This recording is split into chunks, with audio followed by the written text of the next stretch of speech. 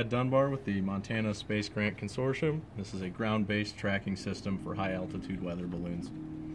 The aim of this project was to create a pan-tilt ground station that would provide a robust frame capable of accommodating the future needs of the BOREALIS program. This goal was achieved through the incorporation of stepper motors, increased rigidity, accuracy, and torque, built-in solar sight, and 360-degree rotation capability. The implementation of a gear system into the design increased both the torque from the motor and the overall resolution provided to the system. Robust metal fabrication and bearings provide a significant increase in rigidity as compared to the previous design.